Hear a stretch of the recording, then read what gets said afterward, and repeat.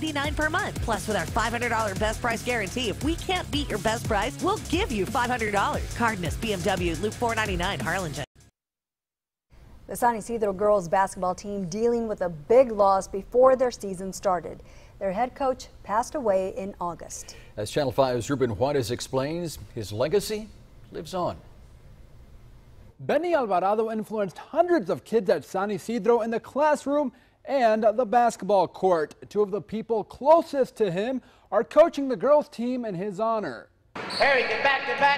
San Ysidro boys basketball coach Rolando Garza is in the midst of his most emotional season in 27 years as a head coach. Well, it's difficult when you lose your best friend, so we've been working together for a while. Let's go defense, ladies. Garza and former San Ysidro girls coach Benny Alvarado grew up together in the small Stark County town. Practically did everything together, and we grew up together in the same school district.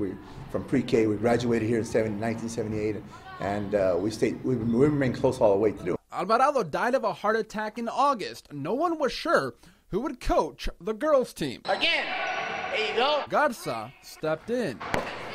Talked to my wife about it, and I think I owe him this. Alvarado's love for basketball rubbed off on his son, Aaron. When I was in the first grade, I started traveling with him as his manager, and in third grade, I became his statistician, so I kind of traveled with him all throughout. Aaron followed his dad's footsteps and became a coach. He got hired at San Ysidro last summer. This was going to be the two of us living out a dream, and all of a sudden, that reality is gone, and happened a few days before my first day of work, and coming in that first week was one of the toughest things I had to do.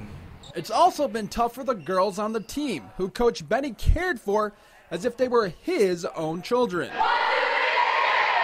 Coach Benny would always say, we got our foot in the door and now we're going to kick it down, being that we got second place last year.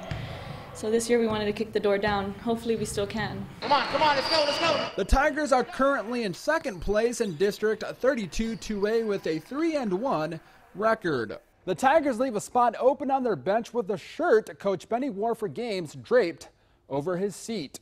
Reporting in the studio, Ruben Juarez, Channel 5 Sports.